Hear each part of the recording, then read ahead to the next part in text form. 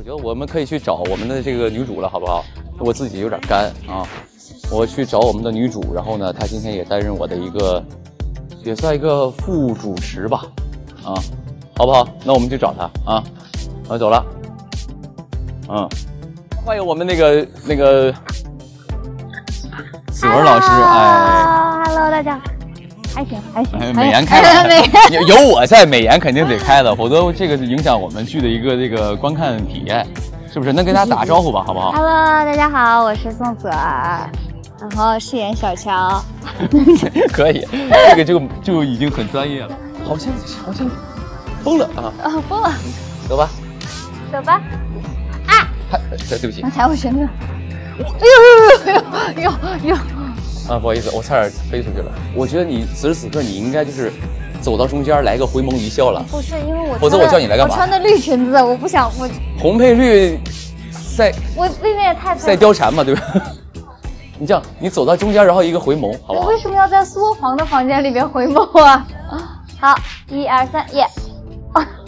可以了。啊！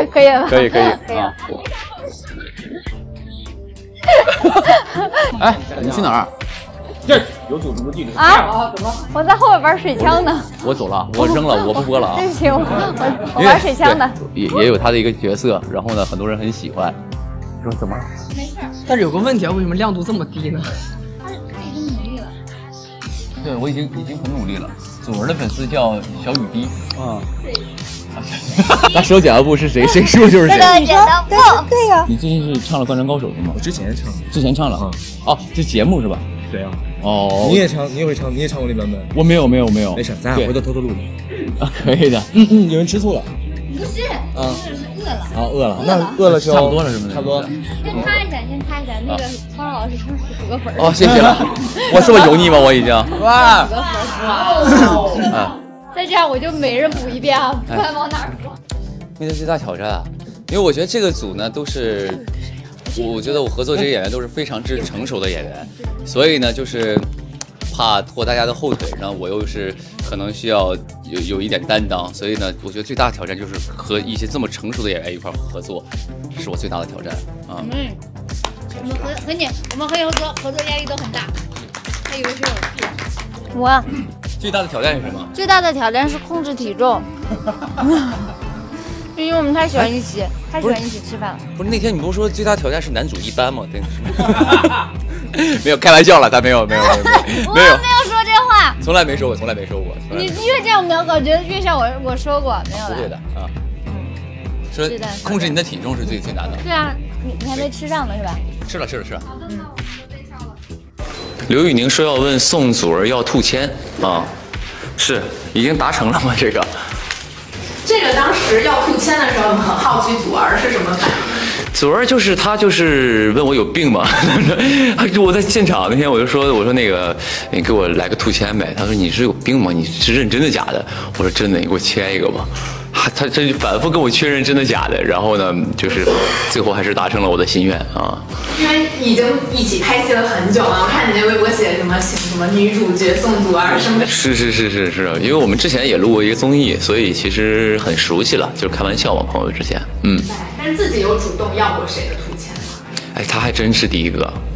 因为是为了粉丝的要求。是的，当然我主观的也是非常希望得到一个兔签的，对，就一个，就他一个，这呢就是一张床，这个就不用介绍了。但这个房间呢不是我们的房间，是那个苏娥皇的房间，所以他来这个微国找我们的时候就住在这个医馆里啊，这个叫于俊逸啊，医馆里。他这屋有啥？反正他准备了一些。他这屋有水晶帘，就很昂贵，看起来很昂贵。我们的屋没有水晶帘。是。Hello， 大家好，我是饶子妍，然后在剧里饰演乔慈。我怎么到我这儿我就自己来了呢？乔慈没有在哪？乔慈呢是谁呢？就是我们小乔的弟弟。然后呢，在这里他也在我们心里也是一个弟弟，就是也很乖，然后也很活泼，也总会给我们带来一些乐趣。是吧？要参演的剧太牛了，真的是太厉害了，真的是。能说吗？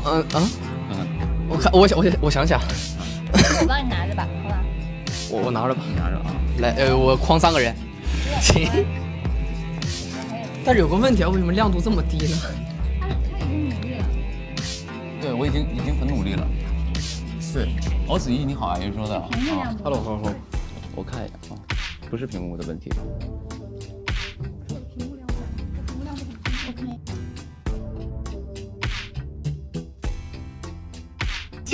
人说小舅子有点紧张。那在这个剧里，你的武力值你觉得可以排到第几？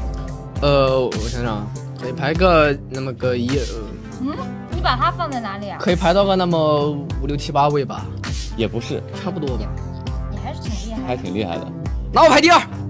第2那也犯不上，因为排第3。可以的。第3吧。23，差不多。差不多，因为2个姐夫除外。没有，当然除了这4个以外是。吓我一跳，我说2个姐夫。哦，对。2个姐夫。啊，还有个姐姐啊，对，不好意思，他有2个姐姐，一个是大乔，一个小乔，我说2个姐夫，哇，这也太开心了，这个啊。下意识以为我说错了话。不是，对，不是2个姐夫，因为他有个大乔，大乔的这个老公叫比志，然后呢，我是这个小乔的这个男爵，是这样的啊。对，弟弟打仗嘛，对他基本他的打戏是相对来说比较多一点的，是吧？基本上都在打仗了，基本都在打仗，因为他是一个就是少年武将的一个感觉。对不对？参演过《斗罗大陆》什么？哦，能说，当然没关系的。